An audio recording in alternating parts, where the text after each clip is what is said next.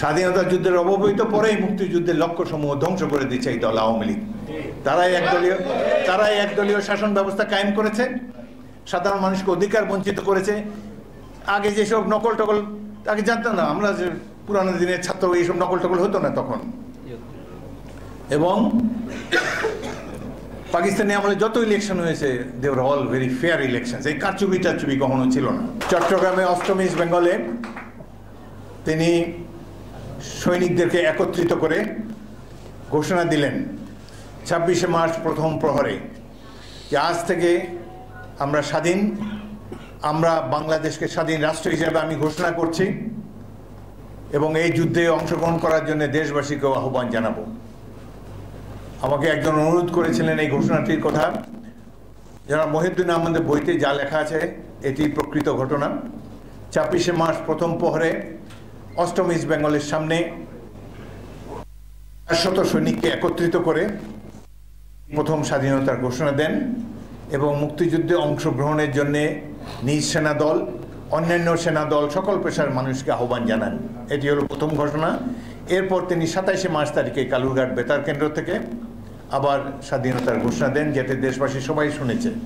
প্রথমে তিনি নিজেকেই রাষ্ট্রপ্রধান বলেছিলেন, এই কারণে যে দেশবাসীর মনে আস্থার সঞ্চার হোক যে আমাদের একটা সরকার আছে, সেই কারণেই তিনি রাষ্ট্রপ্রধান হিসাবে, ওখানকার সিনিয়র মোস্ট হিসাবে এই ঘোষণাটি তিনি দিয়েছিলেন। ঘোষণার সুদূর প্রসারী প্রভাব আমরা লক্ষ্য করেছি। দেশবাসী যখন অপেক্ষা করেছিল একটি বলিষ্ঠ কণ্ঠস্বর শোনার জন্যে, যে বলিষ্ঠ কণ্ঠ থেকে তারা আশ্বাস পাবে, আশ্বস্ত হবে যে আমরা বাঙালি অস্ত্রের মুখে আমরা আত্মসমর্পণ করে নিই, আমাদের দেশেও সাহসী সন্তানরা আছে, তাদের সেই আশা আকাঙ্ক্ষার প্রতিফলন ঘটিয়েছে মেজর জিয়াউর রহমান। একটি কথা আমাকে বলতেই হচ্ছে, ইস্ট বেঙ্গল রেজিমেন্টের 5টি ব্যাটালিয়ন, একটা ব্যাটালিয়ন মানে 800 সৈনিক কর্মরত ছিল যশোর, জয়দেবপুর, সৈয়দপুর, কুমিল্লা এবং চট্টগ্রাম। আমি যশোর ক্যান্টনমেন্টে কর্মরত ছিলাম। যশোর ক্যান্টনমেন্টে আমি 30শে মার্চ তারিখে বিদ্রোহ করি। আমি একমাত্র বিদ্রোহী অফিসার, 200 সৈনিক নিয়ে বিদ্রোহ করেছি। 8 ঘন্টার যুদ্ধের পর ক্যান্টনমেন্ট থেকে বেরিয়ে এসে দেখে এক অদ্ভুত দৃশ্য। কাছেই একটা গ্রাম ছিল খিতিবদিয়া, সেখানে প্রবেশ করে 8 ঘন্টার যুদ্ধের পর এই যুদ্ধে আমার সহযোগী সেকেন্ড লেফটেন্যান্ট আনোয়ার হোসেন শহীদ হন।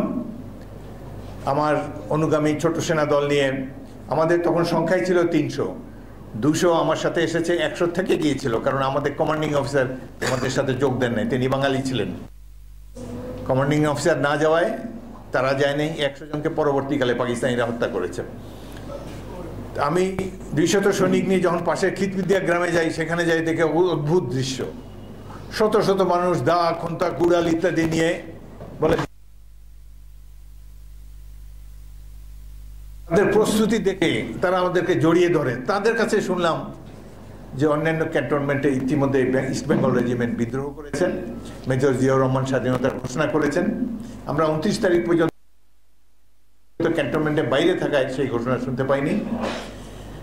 এখানে বলতে চাই যে সেদিন পাকিস্তানিরা যে দানবীয় তৎপরতা শুরু করেছে, ভীত সন্ত্রস্ত মানুষ যেভাবে একেবারে আত্মসমর্পণের জন্য প্রস্তুত পালিয়ে বেড়াচ্ছে, সে সময় যদি ইস্ট বেঙ্গল রেজিমেন্ট এবং ইপিআর মেজর জিয়াউর বিদ্রোহ না করতো, তাহলে তো কোনো মুক্তিযুদ্ধ হতো না।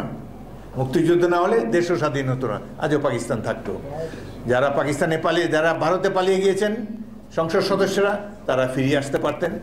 এই রাউন্ড টেবিল, আরেকটা রাউন্ড টেবিল বৈঠকের মাধ্যমে হয়তো শেখ মুজিবুর রহমানকে প্রধানমন্ত্রী ঘোষণা করা হতো, কারণ তিনি মেজরিটি পার্টির লিডার ছিলেন। পাকিস্তান আগের মতোই চলতো, সেই বঞ্চনার কোনো অবসান হতো না। শেখ মুজিবুর রহমানের সংগ্রাম ছিল পূর্ব পাকিস্তানের স্বায়ত্ত শাসনের সংগ্রাম। পশ্চিম পাকিস্তানে বেলুচিস্তান, পাঞ্জাব, ফ্রন্টিয়ার, সিন্ধ, 4টা প্রভিন্স যেভাবে স্বাধীনতা বা উন্নয়ন ভোগ করে, পূর্ব পাকিস্তান বঞ্চিত। পূর্ব পাকিস্তান যেন ওই 4টা প্রভিন্সের সমান সুযোগ সুবিধা পায়, এই জন্যই ছিল আন্দোলন, এই জন্যই 6 দফা, অন্যান্য দফা। স্বাধীনতার কথা সেখানে উচ্চারিত হয়নি। তারা যে স্বাধীনতার চিন্তা করে নেয় তার একটা প্রমাণ দেয়। 8ই এপ্রিল তারিখে ঢাকা ক্যান্টনমেন্ট থেকে 3 জন অফিসার পালিয়ে যান, যে তারা যেহেতু মুক্তিযুদ্ধ শুরু হয়ে গেছে তারা মুক্তিযুদ্ধে যোগ দিবেন। তাদের একজন ক্যাপ্টেন মুস্তাফিজুর রহমান, পরবর্তীকালে সেনাপ্রধান জেনারেল মুস্তাফিজুর রহমান।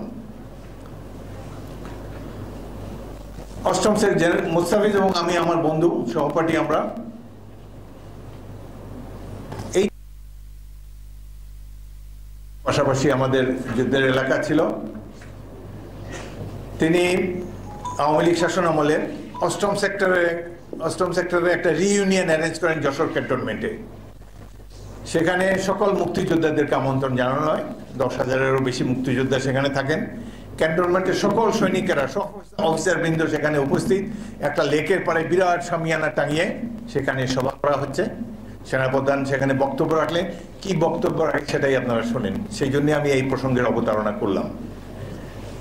সেনাপ্রধান জেনারেল মুস্তাফিজুর রহমান বলেন যে আমি ক্যাপ্টেন মুস্তাফিজ হিসাবে ক্যান্টনমেন্ট থেকে অনেক পালিয়ে পায়ে হেঁটে, গাড়িতে করে, রিক্সায় করে মাগুরা গিয়ে উপস্থিত হলাম।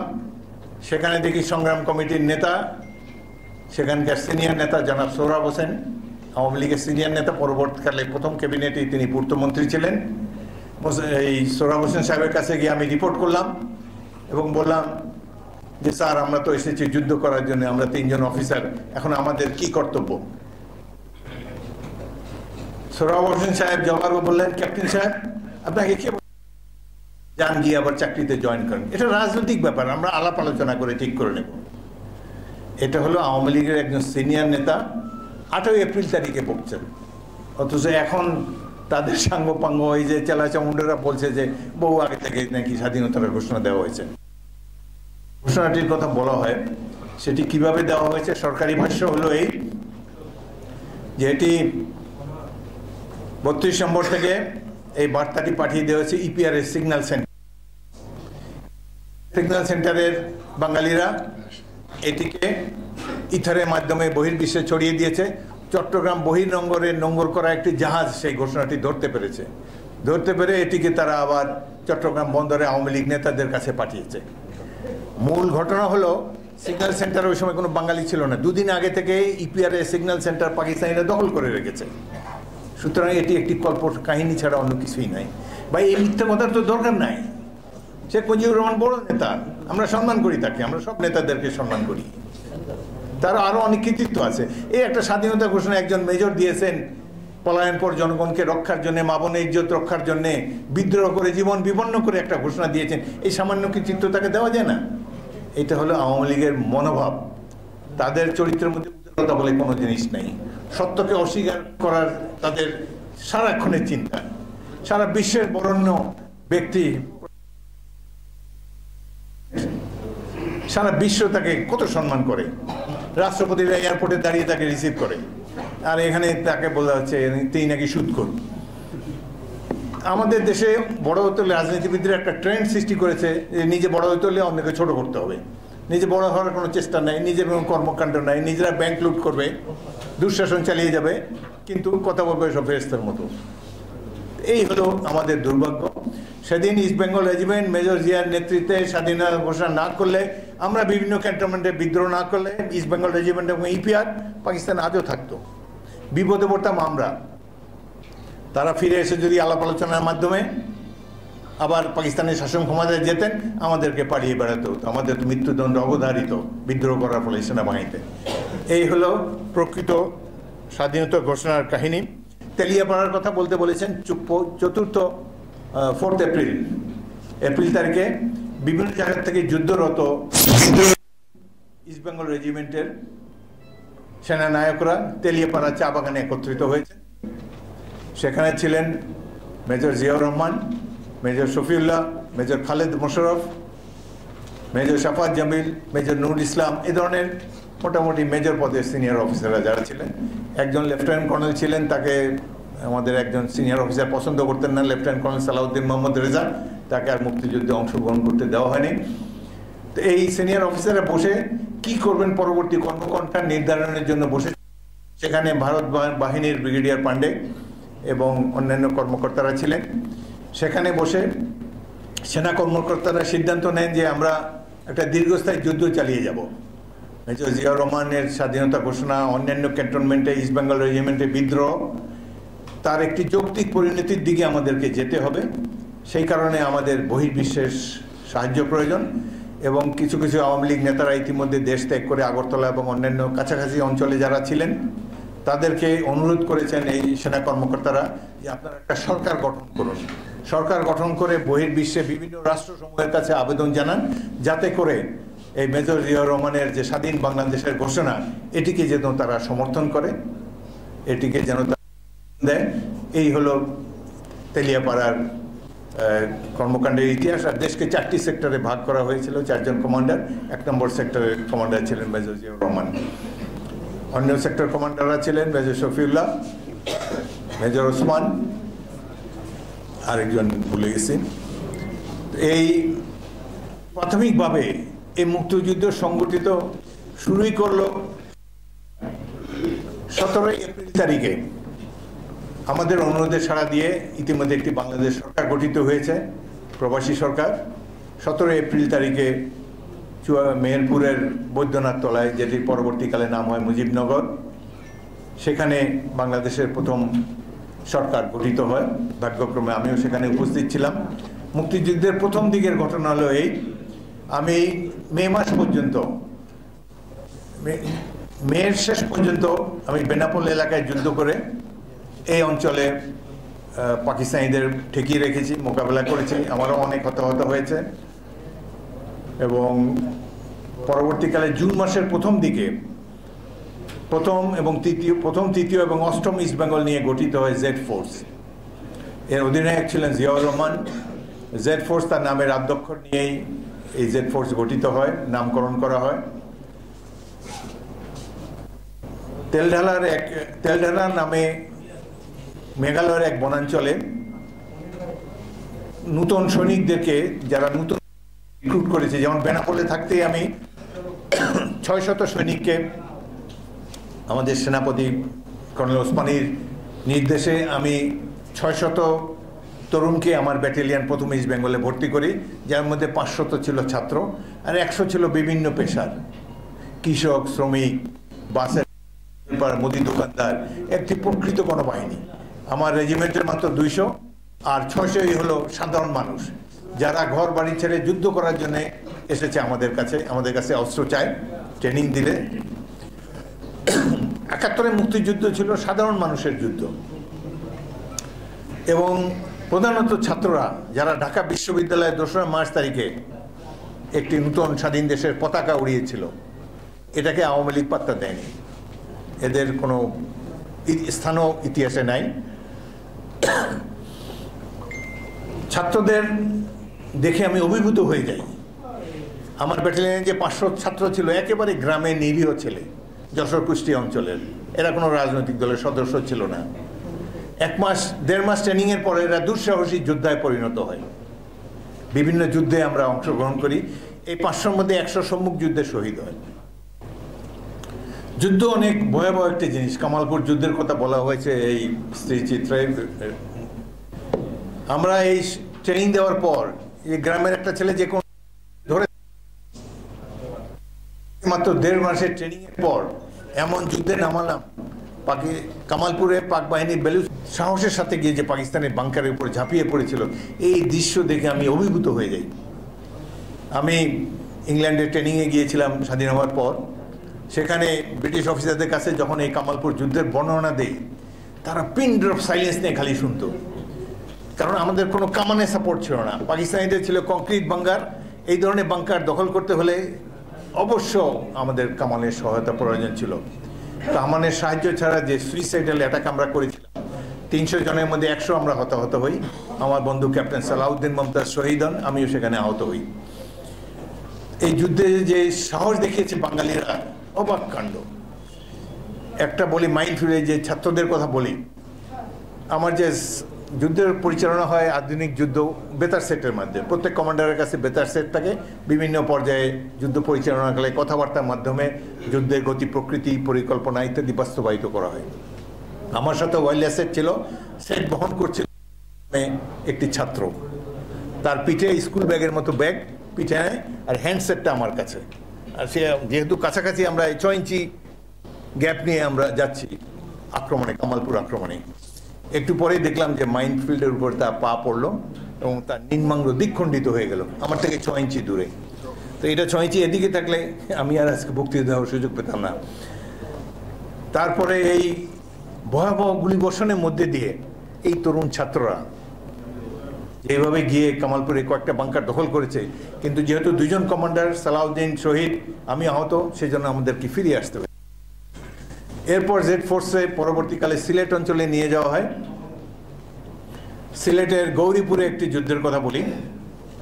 28শে নভেম্বর তারিখে পাকিস্তানি বাহিনীর 31 পাঞ্জাব ব্যাটালিয়ন আমাদের উপর আক্রমণ চালায়। সেই যুদ্ধে তাদের সাদা পতাকা তুলল। বাংলাদেশে তখন 18টা জেলা ছিল, একটি মাত্র জেলা মুক্তিবাহিনী একক প্রচেষ্টায় দখল করেছে, সেটি হলো সিলেট জেলা, এবং মেজর জিয়াউর রহমানের নেতৃত্বে প্রথম ইস্ট বেঙ্গল। এইভাবে যে যুদ্ধ আমরা শুরু করেছিলাম মার্চ মাসে 15ই ডিসেম্বর তারিখে, সেই যুদ্ধের অবসান হলো। আমরা যুদ্ধ করেছিলাম গণতন্ত্র প্রতিষ্ঠার জন্যে। দুঃখের বিষয়, আজ দেশে গণতন্ত্র নাই, আইনের শাসন নাই, এবং স্বাধীনতার পর 6 মাসের মধ্যে আমরা বুঝে গেলাম যে যেই স্বপ্ন ধারণ করে আমরা যুদ্ধ করেছি সেটি বোধহয় ব্যর্থ হয়ে গেল। মুক্তিযুদ্ধ এমনই একটা যুদ্ধ, আমাদের মতো সামরিক বাহিনীর সদস্যদেরকে সবাইকে প্রভাবিত করেছে, জিয়াউর রহমানকেও করেছে। আমি যুদ্ধের সময় তার অধীনস্থ সেনা কর্মকর্তা ছিলাম। স্বাধীনতার পরে এক পর্যায়ে তার একান্ত সচিব ছিলাম আর্মি হেডকোয়ার্টারে। 73 সালে গোড়ার দিকে মুক্তিযুদ্ধকে মতো তরুণেরা যুদ্ধ করেছে, সারা বাংলাদেশের তরুণ যুদ্ধ করেছে। তারা স্বাধীনতার পর যেই মুহূর্তে দেখলো যে স্বাধীনতার উদ্যোগ তো ব্যর্থ হয়ে যাচ্ছে আওয়ামী লীগের দুঃশাসনের ফলে, তখন এই দেশে অনেক বামপন্থী দল গজিয়ে উঠল। সিয়ার সেক্টর থেকে শুরু করে নানা ধরনের বামপন্থী যুবকরা, যাদের সদস্য ছিল মুক্তিযোদ্ধারা, তারা মুক্তিযুদ্ধের লক্ষ্য বাস্তবায়নের জন্য নিজেরা বিক্ষিপ্তভাবে কর্মকাণ্ড শুরু করলো। উত্তরবঙ্গে মতিন আলাউদ্দিন গ্রুপ, তারা যোদ্ধার নিধন করে বিভিন্ন এলাকার জমি ভূমিহীনদের মধ্যে বিতরণ করা শুরু করলো। তখন তো দেশে একটা সরকার আছে, তারা তো এই ধরনের তৎপরতা সহ্য করে না। তখন সেনাবাহিনী নামানো হলো। নর্থ বেঙ্গলে বিভিন্ন জায়গায় যেখানে এই সমস্ত বামপন্থী তরুণরা অপারেশন করে, তাদের বিরুদ্ধে, ভাই হোয়াট ইজ ইউর প্রবলেম, নিয়ে যান।